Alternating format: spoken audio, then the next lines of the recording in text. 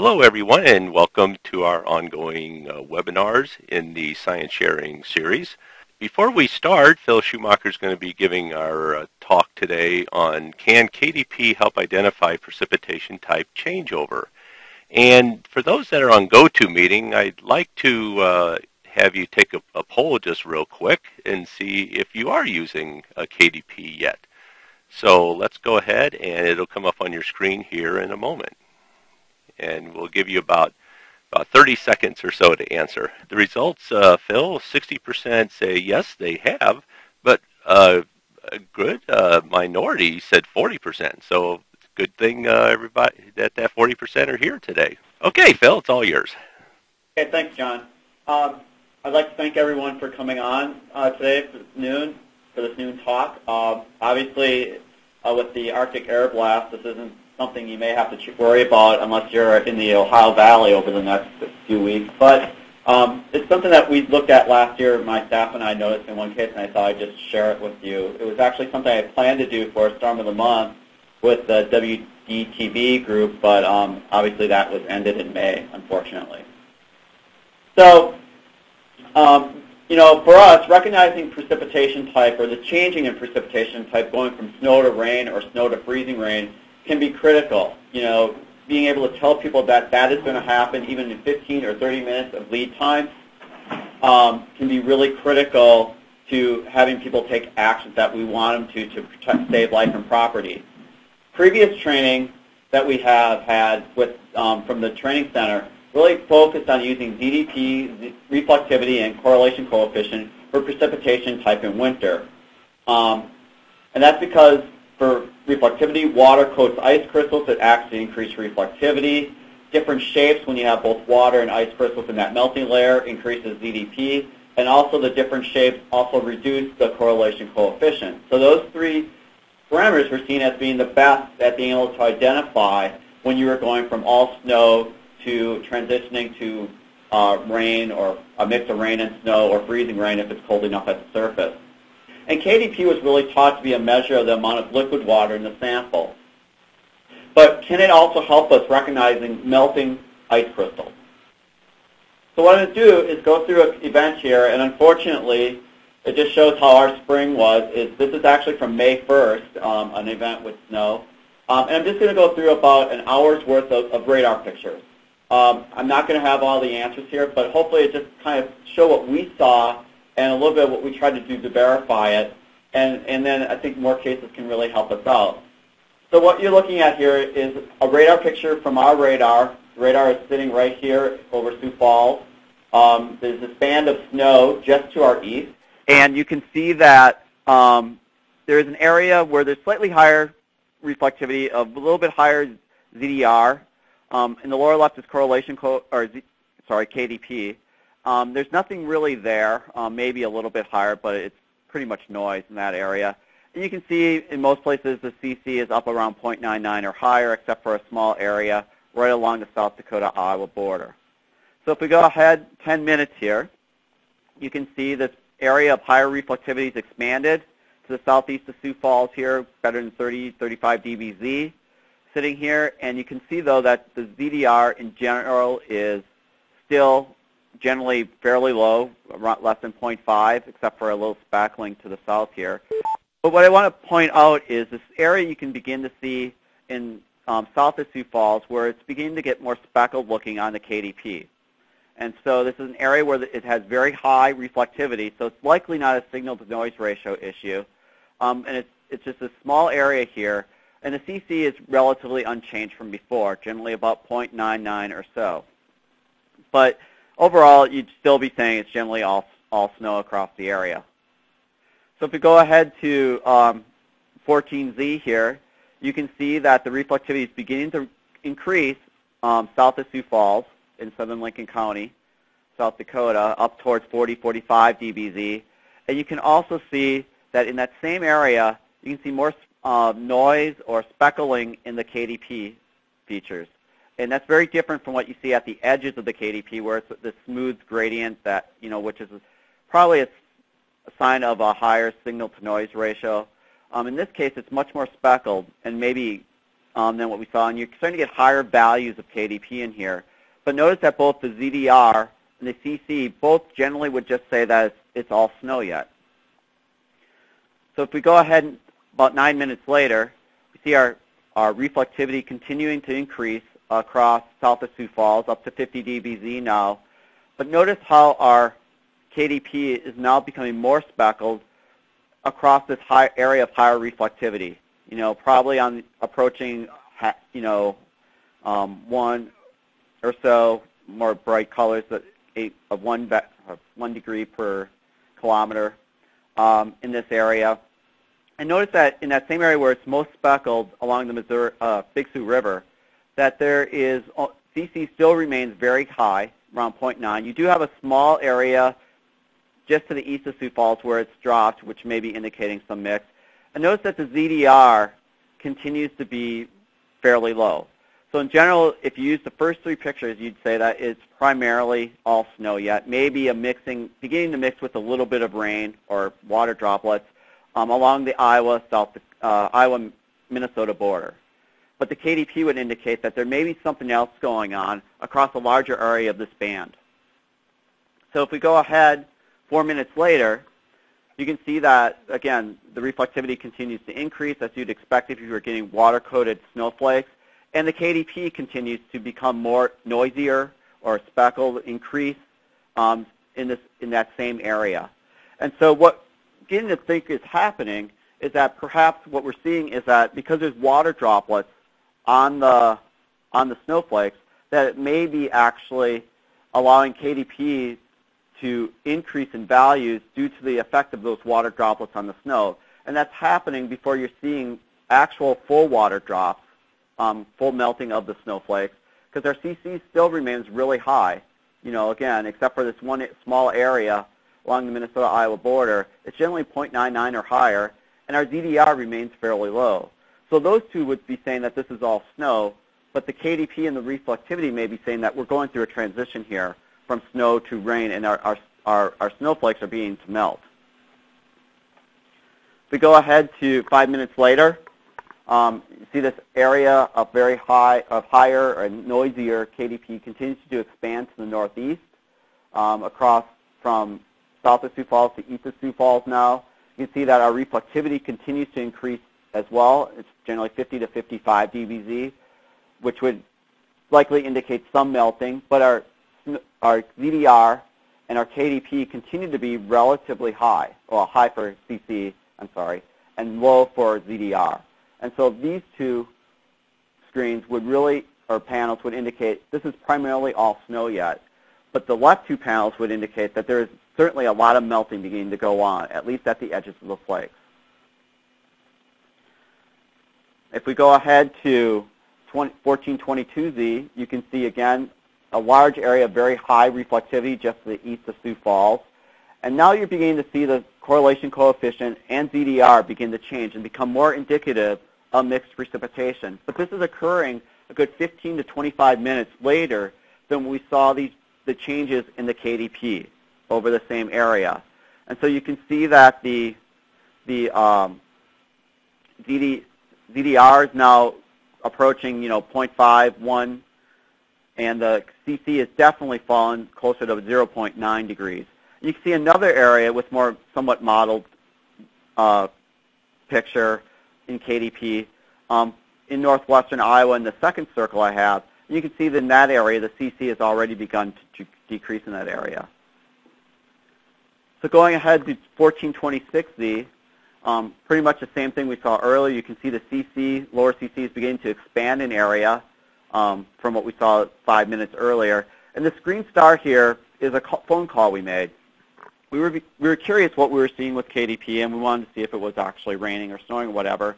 And a call to it was actually the law enforcement, said that the precipitation had just changed over to rain in this area where the correlation coefficient had dropped. So that kind of verified what you're seeing, especially with the correlation coefficient and the KDP, to be honest. And you can see that the small areas of ZDR has also risen. So what's interesting is that this area of KDP, this very large area of KDP, co-located with this area of very high reflectivity, are both telling us that you're going through a process where warmer air is beginning to melt the snow into rain, and it's giving you a lead time on that in that situation. So going ahead 10 more minutes, and I'll go through these relatively fast now because they don't change too much. You continue to see the area of low correlation coefficient. You're now seeing higher ZDR, indicative of mixed precipitation.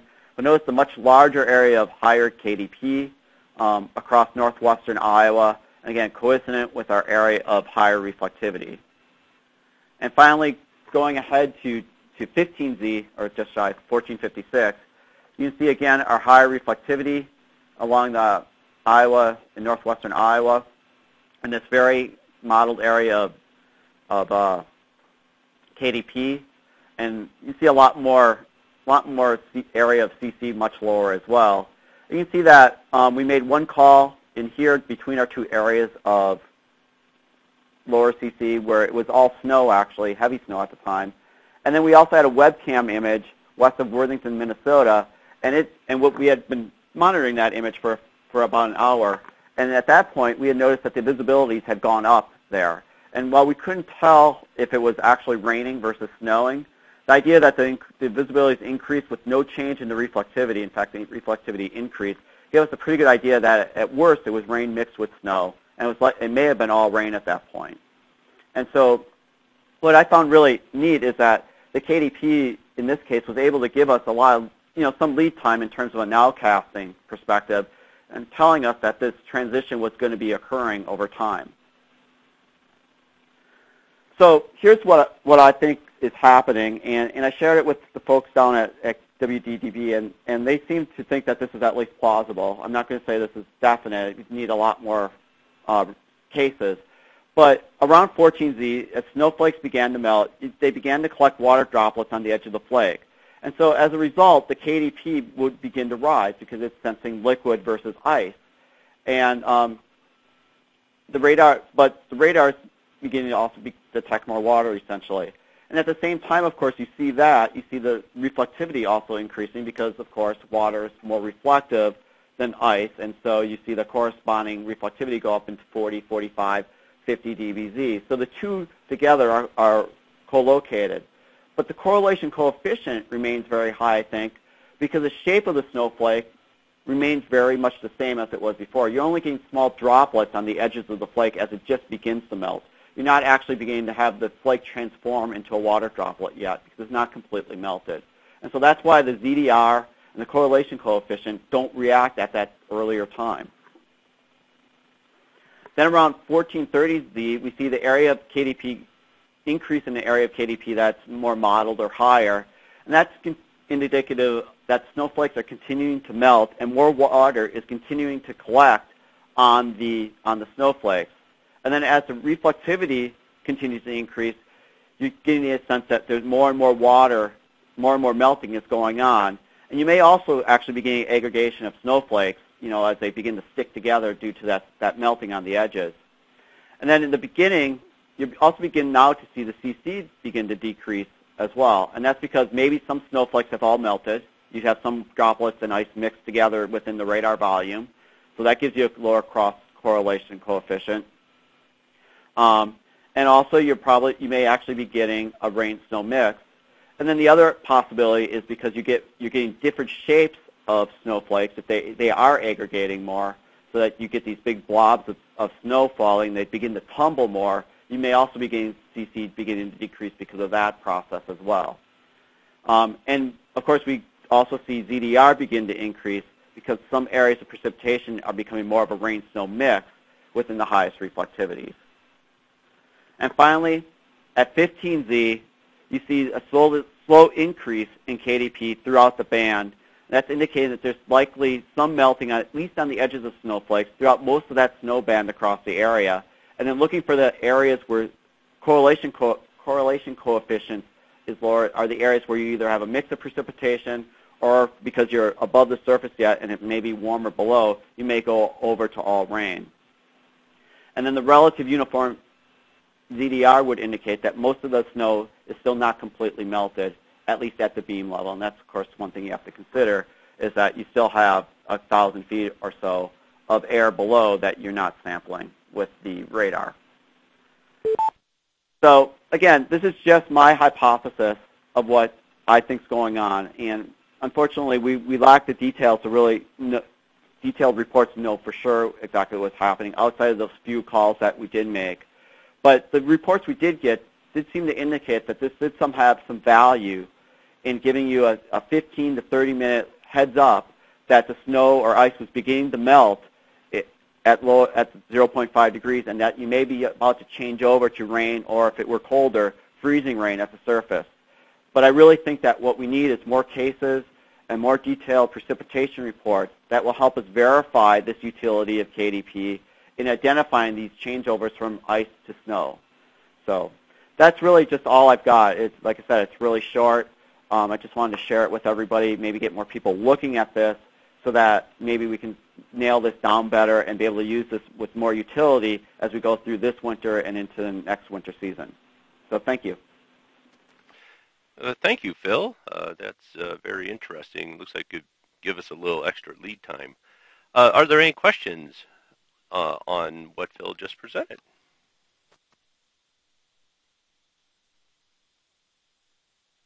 Hey, Phil, this is Ron, and I got a question to ask you. Why is it possible that this may not be sleet coming down instead of just rain? You go from snow to rain here, and you missed in the transition stage. Is there a reason why sleet was not mentioned? Unless maybe.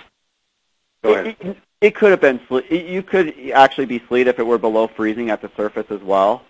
The reason I didn't mention sleet here is because in this case we were near freezing at the surface, or just above freezing at the surface. So it was mostly a snow to rain transition for us. But yeah, if you were just barely above freezing, I think you might see the same thing where it'd be modeled, but then if it fell below freezing, below the radar beam, so that the water droplet, water/ice droplet could refreeze back to sleet, I think that's very possible. Okay, thanks. Appreciate it. Mm-hmm. And also, Wes has a question too. Hey, Phil, this is Wes. I've seen several times, especially up in Wisconsin and Chicago years ago, where we get the reflectivity shows bands getting very hot. And in a rain situation, a very cold rain situation, we transition over to very heavy snow. As you increase the rate of precipitation, it just cools the atmosphere enough to where you can get snow all the way to the surface.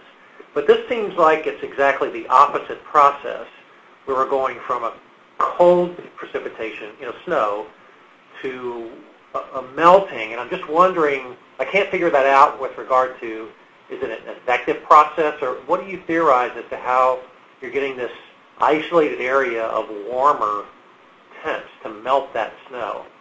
What I think is happening is that I don't think there's so much a change in vertical motion or evaporative cooling that's resulting in the hot-looking radar or the higher reflectivities. I think what's happening is since it was May, even though we were cloudy, you're starting to warm from the surface a lot, from the surface through the lower atmosphere. And so rather than see a change in intensity, which I think is what happens a lot of times, what we see a lot of times when you see it go the opposite way, what I think we're seeing in this case is that we're seeing the lower atmosphere begin to warm. And as the lower atmosphere begins to warm, you're seeing the snowflakes begin to start melting. And so rather than it being a change in intensity, we're seeing a change in the thermal structure of the atmosphere. And then as those flakes continue to melt, and if they melt on the edges of the flakes and they're relatively big flakes, you get that increased reflectivity, so it gives you that hotter, or that essentially a bright band looking appearance to it. And then as it continues to warm more and more in the lower atmosphere, a degree or two, it changes over to all rain. That's my guess as to what's happening. So it's a little bit different process than what you described, Wes, which is probably more of a change in vertical motion and intensity rates. I think in this case, the intensity was probably not changing very much. It was more just a change in the thermal structure of the atmosphere. Thanks, Phil. Any other thoughts, questions, comments on this? Okay. Phil, thank you very much for putting this together and presenting it today. I sure appreciate it. Yeah, you're welcome. And thank you, everyone, for joining us, and we'll see you soon. There will be a survey link also for those on GoToMeeting. Bye-bye.